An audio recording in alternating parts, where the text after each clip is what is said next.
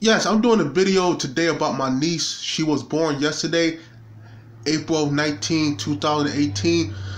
I mean, my niece is 13 pounds, 6 ounces. My little sister just gave birth to a baby girl yesterday. It's my little sister's first time being a mother. It's her first child. My niece is named after my mom, who passed away back in 2013, and her middle name named after our grandmother, who passed away back in 1987. And she had my last name, Turner. And my little niece is adorable. I love her. I held her multiple times and stuff. She was woke today. I saw her today, and I had saw her yesterday when she was born. She was woke, a little baby, small one. My little sister, man, now is a mother. This is all new to her, because my little sister now, her life had changed now, because she had a little baby now, had entered her life.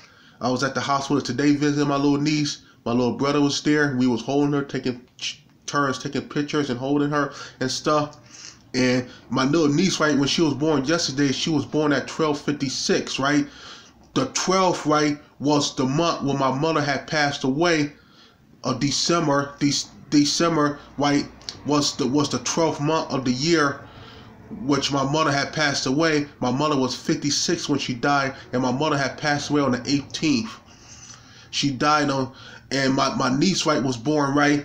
The year is 2018, which was the date was the 18th when my mother had died on. My mother was 56 when she died, and the month was the 12th of the year, December. December was the 12th month of the year my mother had passed away. And my niece was born at 12:56, and I mean, that's a coincidence. That was amazing, because December was the 12th month of the year which my mother had passed away. My mother was 56, and the date was the 18th, and which was the year was the 18th, and my niece was born at 12:56, and that was amazing. And she named after my mom, who passed away back in 2013, and named after my grandmother. My little niece is adorable. I'm gonna do everything I can to be the best uncle I could for my little niece. I can't wait till she get older. I can hold her, play with her more, get to know her, tell her about this story, and a lot more.